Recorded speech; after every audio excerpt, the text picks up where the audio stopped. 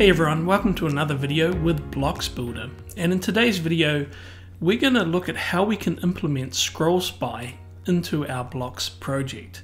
Now today's tutorial may feel a little bit advanced for some users, but I'll walk you through it. I will look at some of the documentation in Bootstrap just to show you where I got the solution from and how I implement it. But I will make this project available through a link in the description so you can download it, have a play around and get a feel for how it works.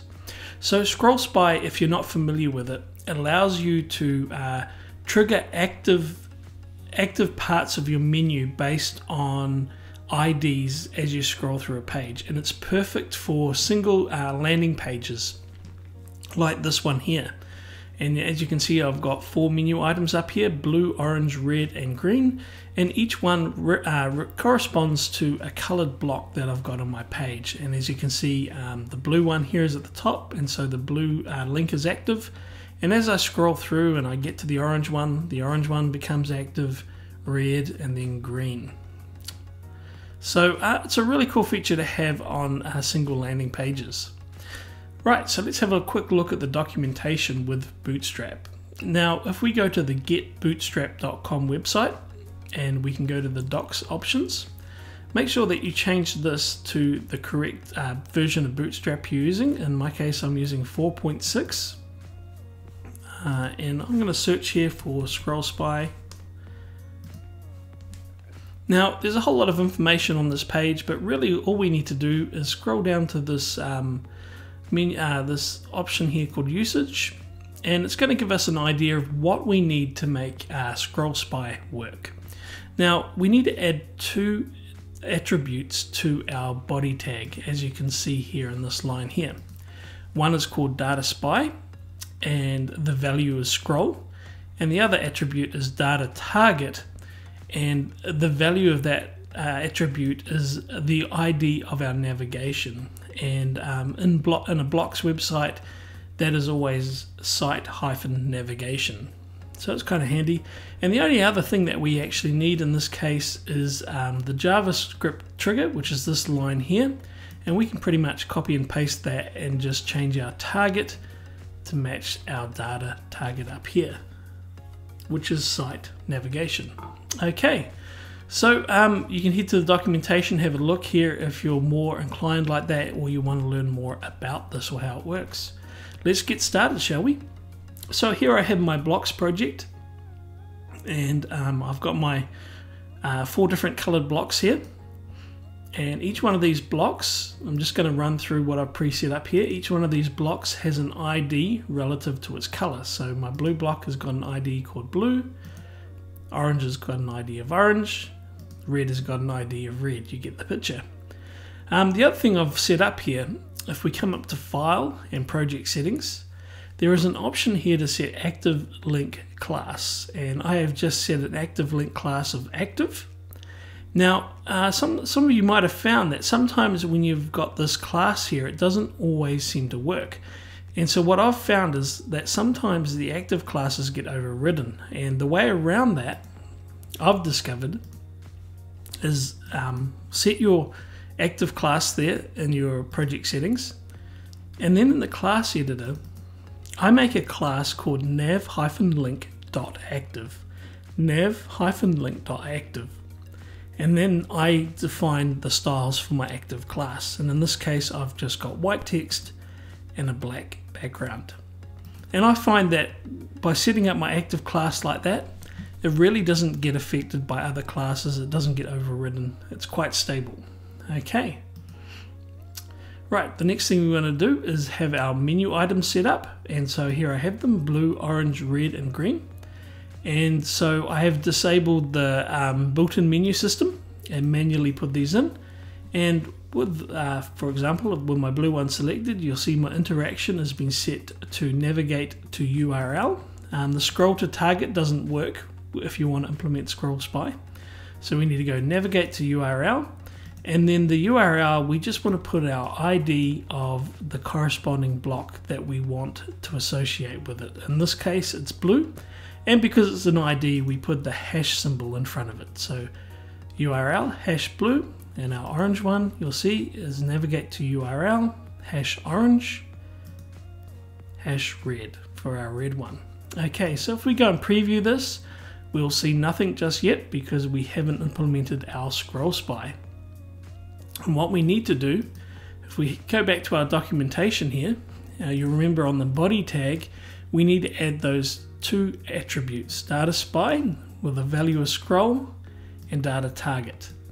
Now it's kind of tricky to add any attributes to our body tag in Blocks without using JavaScript. So what I have here is I actually have some JavaScript that I've already created, and I'm going to go to my page settings and my footer, and I'm going to put some script tags, and I've got some JavaScript that I've already created for this.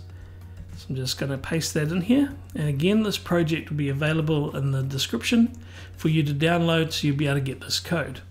So basically what this is doing is it's a listener that's waiting for the page to load, and then it defines a variable called scroll area. Now that scroll area is getting the body tag, and then all I'm doing is I'm setting an attribute to the body tag, one called data spy with a value of scroll, and then setting another attribute, data target, with a value of site -navigation. So if we go and preview this now, and then we go and inspect, and if we have a look at the code, I select my body tag up here, we'll see we've now got those attributes sitting in our body tag. So we're actually halfway there. The next thing we need to add, according to our documentation, is this line right here. So we can copy and paste this into our page footer, and this is the JavaScript that activates ScrollSpy. So I've come back to my footer, and I'm just going to paste that in here, and I need to change our target to match the same target that Blocks uses, which is site navigation. So I'm going to copy that and paste that in there. Alright, now let's have a preview. As you can see, we have, as we scroll into our view, we get our blue active, we get our orange, we get our red, and we get a green. Now something weird is happening here, because actually the top of our block is not triggering at the bottom of our navbar, and that's because it's waiting until the block gets to the top of our viewport. So what we need to do is create a bit of an offset. So we want our blue one to be active straight away, and we want our orange block to activate or become active as soon as it hits our navbar. So we need to create an offset that is the same height from the top of the viewport to the bottom of our navigation. And we can do that pretty easily. If we come back into our page settings, back to our footer, and thank you Siri for helping me, we're going to set, define a new variable, and just going to put it above this one, and I'm going to give this variable a name of nav height equals document.getElement by ID. Now what I need to put in here is the ID of my top navbar. Now let me just go back to my page here, and if I select the block that has my navigation, you'll see that I've given an ID of top-nav. So that's what I need to add here. We'll go back.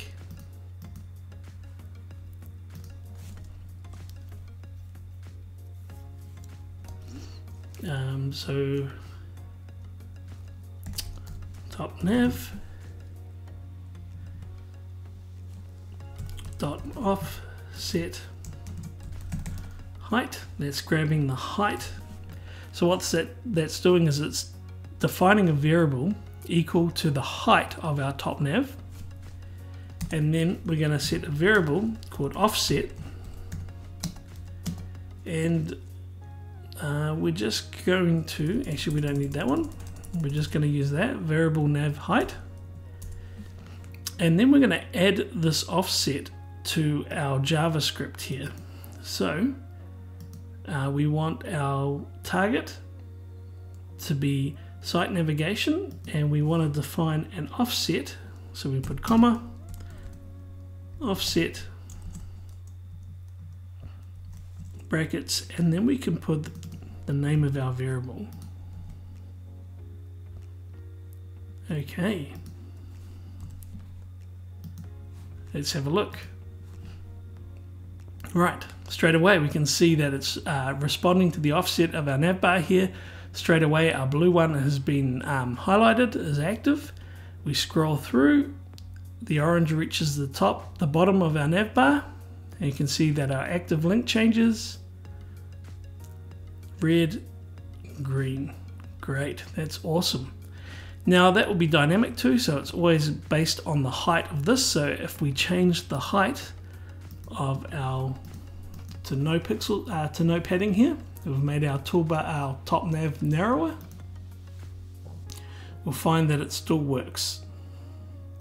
It triggers when it reaches the block, the top of our block reaches the bottom of the nav bar. Awesome. Now there's one other thing we can do to make this a little bit snazzier. I'm just going to enlarge that padding again. If we click on any of our nav options, we're going to find that it's just going to jump to each one of the colored blocks.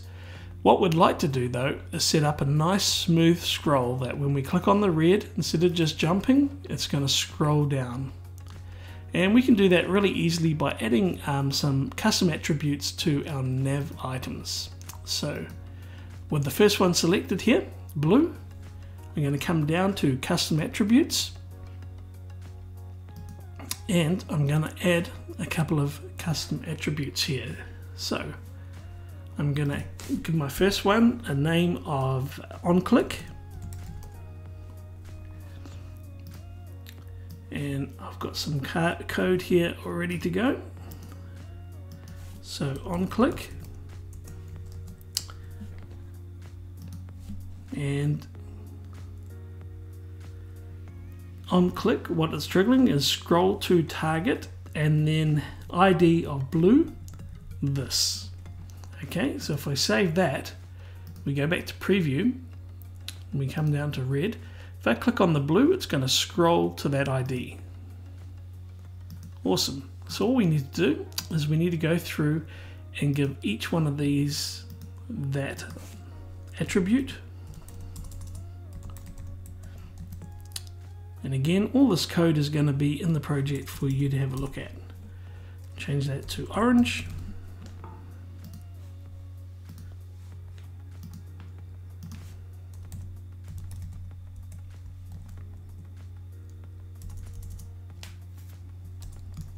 Red.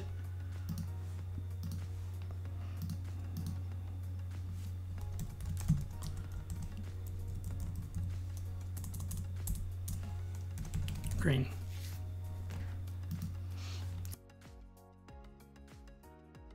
Now we'll just check that all these are working, and somewhere along the line we have two of them that are wrong. Let's have a look at what we've got here. Scroll to target, red, ID. I'm missing ending quote on that one, and so this is probably the same.